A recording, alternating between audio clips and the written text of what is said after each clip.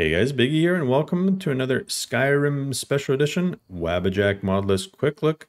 This time we have Aurora by author Phoenix, who has done some other mod lists that I've done videos on, namely the Phoenix flavor, as well as Legends of the Frost. So Aurora, we're on version 1.0 release candidate 2, is an upcoming mod list. You guys can test out the current version through Phoenix's Discord, which I will link down below. But essentially, this is going to be a visual-only mod list, as well as the visual baseline for the next version of the Phoenix flavor. So we'll be spending some time checking out the graphics of this list. I've already killed a few enemies here. I just had to, so I could get some armor. And, I mean, the combat, everything is going to be vanilla Skyrim, the vanilla Skyrim that you know and love. No perk additions, nothing like that. And let's check this out. I mean, all of the graphics are going to be pretty upscaled. Looking pretty nice here with the tent as well. Nice looking little kettle. Nice looking blood. Very nice. And taking a look at the exterior, it looks gorgeous. So this mod list is about 68 gigabytes for the install alone.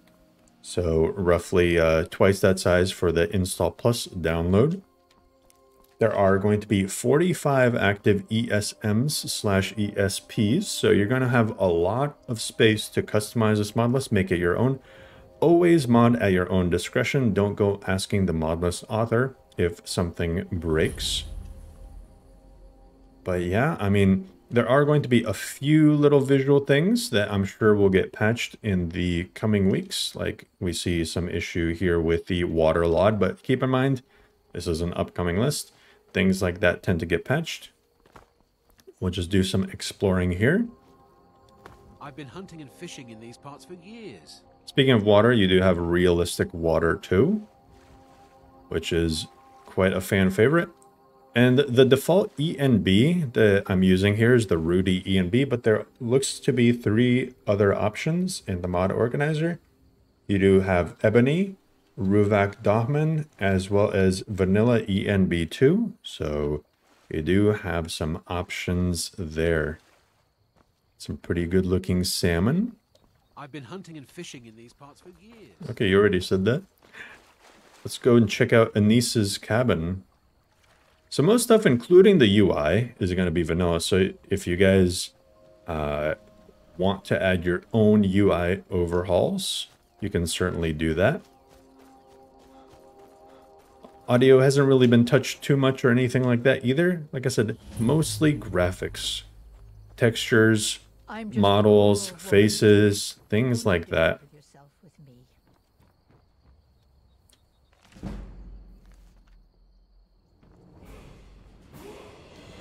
Right. You have majestic mountains. The main graphical mod is going to be Skyland all in one. But everything else is going to be touched up on. You have happy little trees, simplicity of snow, as we can see in effect there. Let's go over to Riverwood.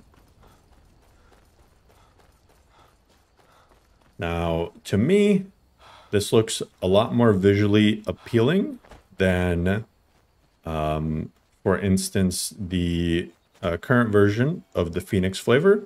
Not that the current version of Phoenix flavor looks bad, but it's going to look even better, even nicer when this is added and when that Phoenix flavor update gets pushed. So I'm really excited to see that as well.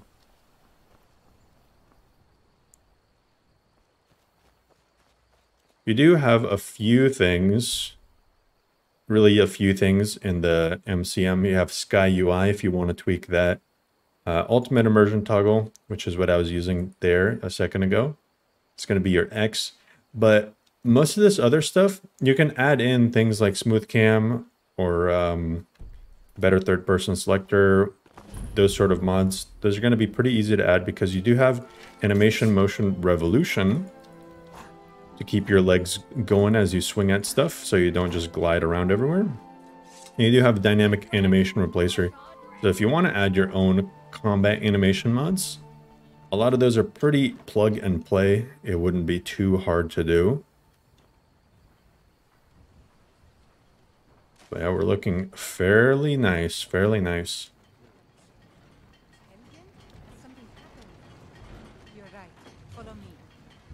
All right, let's check out some of the cities. Although the cities are going to be vanilla, we can check out some of the textures that are used for the buildings themselves. Starting with Whiterun. Creatures are also going to be updated a little bit. It's a variety of creature mods. There is bellyaches in there, but then there's also a bunch of other hand-chosen creature mods to overhaul other things. I know that there was some of Elsopa's creatures, for example. And then we were checking out the armor earlier. Armor and weapons, clothing. You're going to have things like modular armory, some of the rustic mods, as well as Frankly's HD and Amidianborn. City's fine, but we'll be keeping an eye on you. Alright, good old Whiterun. Let us see how it's changed.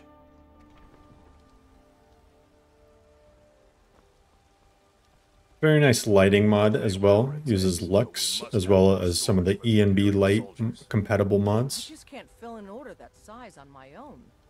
Why don't you swallow that stubborn pride of yours and ask? That's a nice sign. That's a very nice sign. I'd sooner bend my knee to Ulfric's Stormcloak.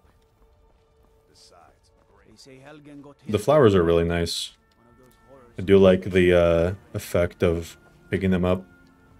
that's right. Mock the town beggar like everyone else. Well met, traveler. I've said this before, but just overhauling the vanilla hair makes it look so much nicer and lets you keep the vanilla NPCs without them looking ugly. Quick then. I don't want your stink driving my customers away. Before, I felt like you kind of needed to get big NPC replacers to make the NPC look nice because there was no good option. Can't stand the sight of a But straw. now, look at that. Ripe fruit and fresh vegetables for sale. Vanilla hair, but looking very, very Your good. table. Come to chat with an old woman, hmm? Do your good deeds. Mister, could you spare a coin?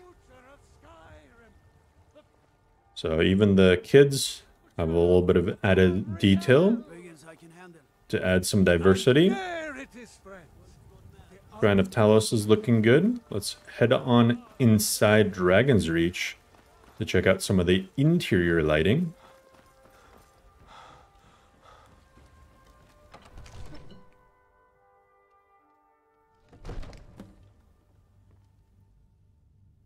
All right. So as you can see there, nice rug, and then the lighting reflection from the window. That just makes for a very pleasing visual experience. Please, you have to listen. Okay, leave me alone, Earleth. I didn't do anything. Look at that.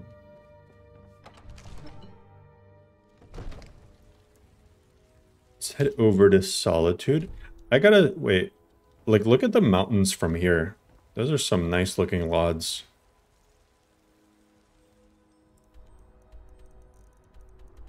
So, Solitude. We'll check that out and probably check out Riften as well. What do you need? You probably And of course, it's raining. But even in the rain, that's looking very nice. And thankfully you have faster waiting. It's not going to take 500 years for time to pass. Oh, and it's raining again. Very cool, Skyrim, very cool. Always got to be raining, keeping the crops growing. I swear, if it starts raining again. Ah. Everything happens for a reason. So you do have overhauled night sky You have some better star and moon mods. That looks really, really gorgeous.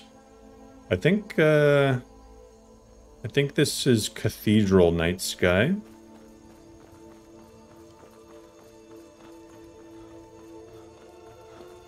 Which is not a bad thing.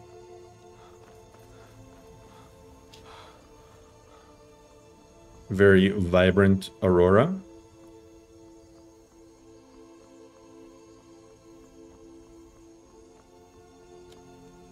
If you've come to Solitude to join the Legion, Man, look at that. If not, just keep your nose clean while you're here. Solitude Gate is looking very juicy as well. They can't hurt Uncle Rogbeer. Tell them he didn't do it. Position. And yeah, Solitude, the textures are looking good.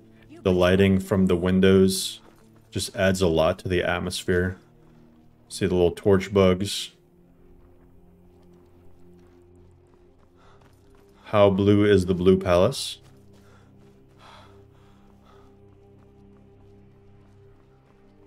Pretty vanilla blue, which is a good thing. I think the vanilla shade for the Blue Palace is good. I mean, look at that.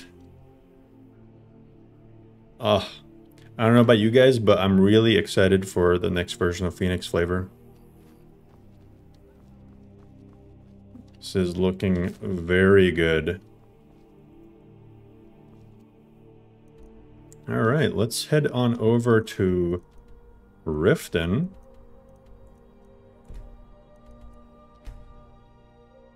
While I talk a little bit about who this mod list is for and who it isn't for. So, I mean, I've kind of already mentioned it, but obviously this mod list is going to be geared towards people who either want to play complete vanilla Skyrim, but just with some really, really nice graphics, some of the best graphical mods currently available. Oh man, it's going to be really foggy, isn't it? Let's try to get rid of some of that fog. That's good enough. I think Riften looks pretty nice regardless. But so if you want to play complete vanilla Skyrim with the best graphical mods possible, or you want to add in some of your own mods, but being prepared that if something breaks, you don't go asking the mod list author, then this mod list is going to be for you. Now, I do think that even if you're slightly less experienced with oh my god, there we go. I think even if you're slightly less experienced with modding, it shouldn't be a problem to add a few mods here and there without breaking anything, because like I said, this is going to be graphical only. So if you add maybe your favorite perk system, magic system, something like that, as long as you put the load order relatively decently, it should be okay. Should. If something does break, you know, not my fault. You know, don't go back to this and say, oh, well, Biggie told me that I could just add 100 mods to my mod list and nothing's going to happen. That's not what I'm saying. I'm just saying that the likelihood for you to be able to add your own stuff onto this list and have it work is probably better than finding a mod list that has a ton of mods already and trying to add stuff onto it. I'm really getting tired of your excuses. When you borrowed the money, you said you Sapphire's looking good too. Sorry, I'm afraid I can't help you much right now. Now let's go last thing, just clear Ember Shard Mine.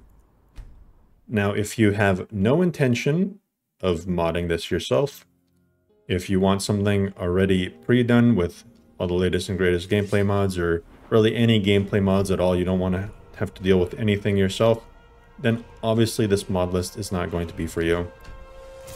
But what I can tell you is that a lot of the people, I think Wabbajack has two big groups of people.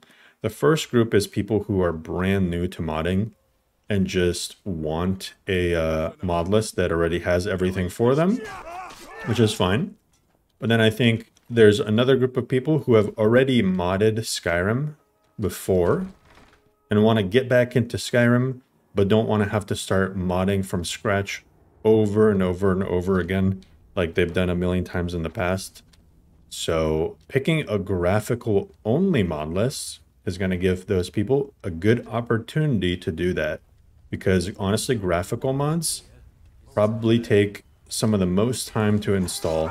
You got to hunt them all down, see what looks good, especially if you haven't modded Skyrim in a while. It's you might remember your favorite perk system mods and things like that, but you might not know which graphical mods even look good anymore. So this will give you a nice opportunity. Right, Amber Shard Mine. I feel like I'm... There we go. I'm not used to not having better jumping.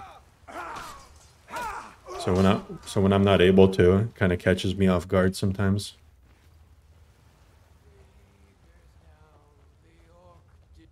Anyway, let's just blitz through here.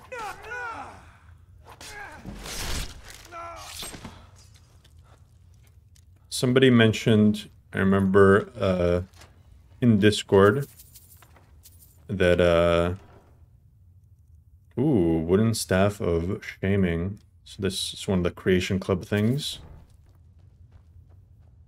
Somebody mentioned in a Discord server that there aren't as many first-person animations for Skyrim as there are third-person. But I've always felt that first-person combat isn't too bad in vanilla Skyrim. Some of the animations, I do like size matters for like the dagger animations. Maybe even some of the magic animation casting mods. Other than that, I felt like first-person combat by vanilla first-person combat in Skyrim is a lot better than the third-person vanilla combat. All right. Well, hopefully this video was helpful to you guys. Let me know how Aurora works out for you. Oh, it's very foggy again. How about that? Let's go over to Winterhold. So, yeah, let me know what you guys think. Now, I really think that we're getting some great options finally for visual-only mod lists. We used to be pretty limited a few years back, but now there's a few options to choose from. This being one of them, and this being really nice looking. So hopefully Aurora works out for you guys, and I will catch you guys next time.